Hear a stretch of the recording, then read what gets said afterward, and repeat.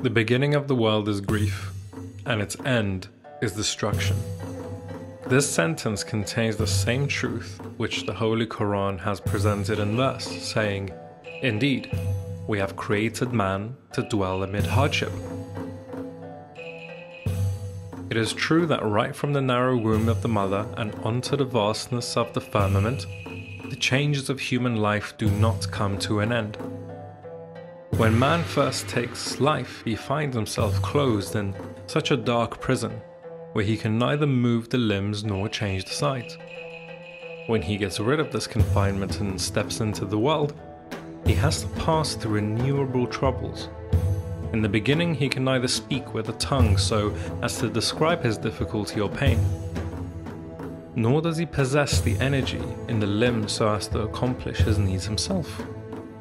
Only his suppressed sobs and flowing tears express his needs and translate his grief and sorrow. When after the lapse of this period, he enters the stage of learning and instruction, then on every step, voices of admonition and abuse welcome him. All the time he seems frightened and terrified. When he is relieved of this period of subjugation, he finds himself surrounded by the worries of family life and livelihood, where sometimes there is the clash of comrades and profession,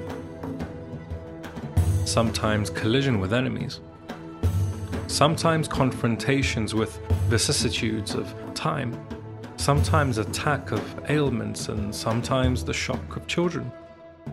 Then old age approaches him with the tidings of helplessness and weakness, and eventually he bids farewell to this world with mortification and grief in the heart.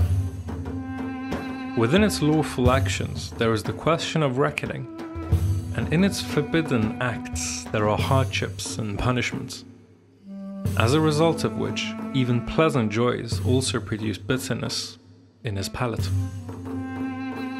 If there is plenty of wealth and money in this world, then man can find himself in such a whirlpool of worries that he loses his joy and peace of mind. But if there is want and poverty, he is ever crying for wealth.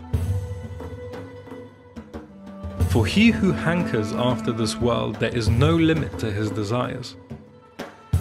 If one wish is fulfilled, the desire for fulfillment of another wish crops up. This world is like a reflection. If you run after it, then it will itself run forward. But if you leave it and run away from it, then it follows you. In the same way, if a person does not run after the world runs after him. The implication is that if a person breaks the clutches of greed and avarice and keeps aloof from undesirable hankering after the world, he too gets pleasure of the world, and he does not remain deprived of it.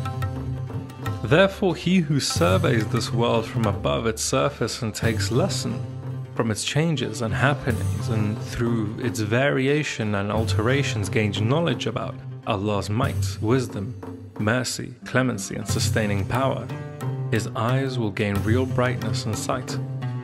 On the other hand, the person who is lost only in the colorfulness of the world and its decorations loses himself in the darkness of the world.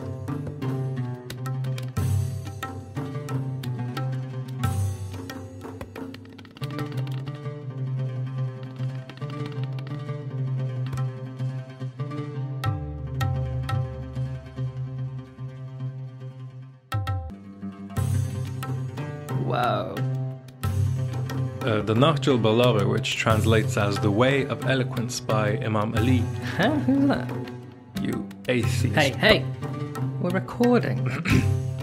Right, well. Imam Ali was the first cousin and son-in-law of the Holy Prophet, and the Nahjul Balagha, which translates as The Way of Eloquence, is the collection of sermons, letters, and narrations given by him. So what was this? This was a sermon number 81 to be exact. You can see how he points to the very Buddhist notion that desire is never ending, that if you chase one thing, another thing will eventually pop up.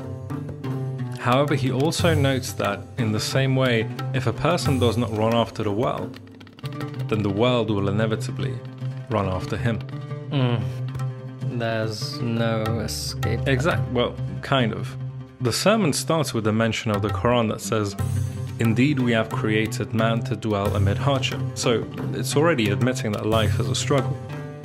He says that he who surveys this world from above its surface and takes lesson from its changes and happenings, and through his variations and alterations gains knowledge about Allah's might, he's essentially saying, don't get lost by what your eyes see, but don't close your eyes either.